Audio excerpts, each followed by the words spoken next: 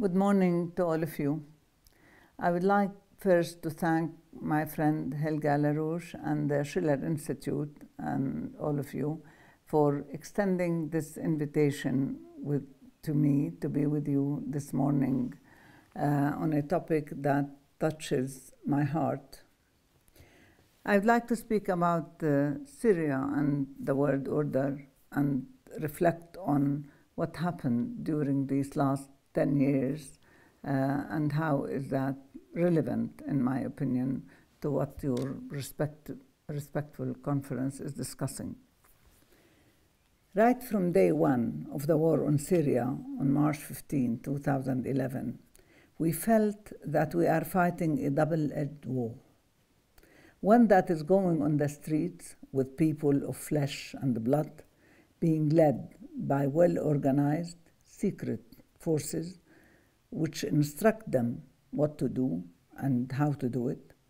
And the second parallel war that deals with concepts and narratives and focuses on confusing the Syrian people about what is happening in their country and what is the ultimate objective of all these extraordinary movements, both on the streets and in Western media. I remember that on the 24th of March, the regional leadership, the Syrian regional leadership and the government of Syria met and took brave decisions which were meant to answer all the requests reiterated by those on the streets. I convened a press conference for all the media corps in Damascus on the same day, and Syrian people were so happy that evening, and some of them went out celebrating, believing that the whole problem is over. Far from it. The movement on the streets and the media war against Syria seemed to get new fuel and to spread in new areas in the country. Now that we got to read some leaks from different directions, we know, according to leaked British papers, for example, that the UK officially funded Syrian men and women, calling them eyewitnesses, through different agents. All Western and Gulf media were withdrawn from Syria, and the entire Western media derived its news from these eyewitnesses and from one man who sits in Coventry, UK, whose name is Rami Abdurrahman, who invented for himself a platform called the Syrian Platform for Human Rights. Western and Gulf governments were pressing Syrian officials to dissent and bribing some of them with money to join those against the Syrian government, assuring them that the political system is going to fall and collapse within a week or two. Early in April 2011, I used to meet with the American, British, and French ambassadors and tell them that what you are instigating in Syria is not going to make the lives of Syrian people better. On the contrary, it will make their lives much worse, and Iraq is a live example. Now, after all the destruction that has befallen Syria and all the death, bloodshed, and loss of lives and institutions and archaeology and part of our civilized identity, it is very obvious to us that Western governments, especially their military and intelligence services, planned, trained, and sent thousands of terrorists with Saudi, Qatari, and Emirates money and Turkish backing to destroy Syria, and they were never interested in making Syria a better place for its people. Rather, they wanted to turn Syria to a destroyed satellite state that follows their orders, and they can loot its resources, just like the war on Iraq, Libya, and Yemen. Thinking more deeply about this point, Western powers have always treated us as the colonized, actually, and derived their views about us from the Orientalists, who look down at us rather than from our reality, history, and from our set of values. Subjugating Syria was important for Western forces because Syria, as everybody knows, is the jewel of the crown in the Arab world. That's why they devoted billions of oil money, arms, and terrorists to do the job for them.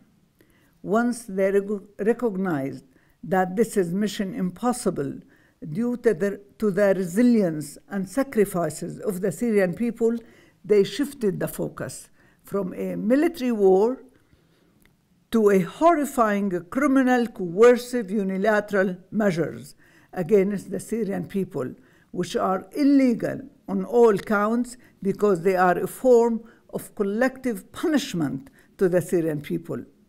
Once major terrorists were defeated, the US sent its own military to starve the Syrian people and break their will. It is now quite clear from what has taken place in Iraq, Syria, Libya, and Yemen that Western powers are intent on destroying our countries and looting our resources. The good byproduct of the war on Syria, if there is any good byproduct, is that China and Russia got together in taking double veto more than 10 times in Security Council to prevent further military aggression by Western forces against Syria. The case of Syria was very important in highlighting the need for a new paradigm. The arrogant American sanctions against Russia and China and their blatant interference in Chinese affairs through what they call the case of Taiwan, Hong Kong, Xinjiang, is hastening the birth of this new paradigm. I think one of the reasons why President Biden was elected is to restore the transatlantic relationship that suffered greatly during the previous administration. But their efforts will not reach the results they desire for more than one reason. First, China is an ascending economic, technological, and moral force, and its alliance with Russia and other countries will certainly establish a multipolar system. But the other reason is that the war on Syria helped to prove beyond any doubt that Western policies towards Afghanistan, Iraq, Syria, Libya, and Yemen are bankrupt, and the narrative that fills their screens and papers is no longer credible. I am telling from the point of view of our people. We no longer believe in Western narrative. Many friends of mine, I'm included, used to be avid followers of Western media. Now, none of us wastes his or her time to know what they are fabricating and what truths they are trying to conceal. Credibility is of utmost importance, whether regarding people or states or systems. And once it is lost, the party no longer exists. The latest example is what the OPCW did towards Syria.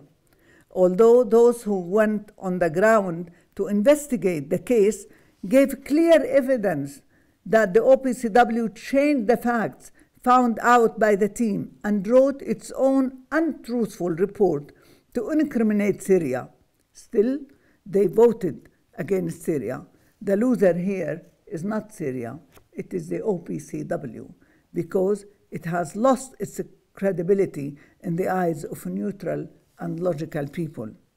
On the other hand, China and Russia are gaining credibility in the eyes of the world, and their address of the COVID-19 and of its vaccines is a clear example of the efficiency of China and Russia compared to the inefficiency of most Western countries in handling this plague.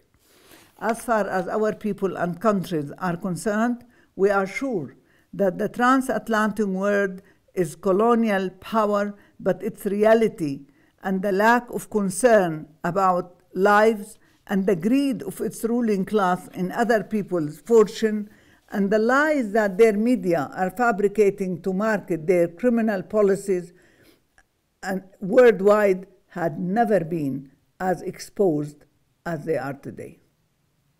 I think we are witnessing the gradual collapse of 500 years old Western colonial empires and the rising dawn of the East. But we all have to be active partners in founding the new world system and in making sure that it reflects the ambition of humanity and the hope in a better, safer, more peaceful, and more prosperous future.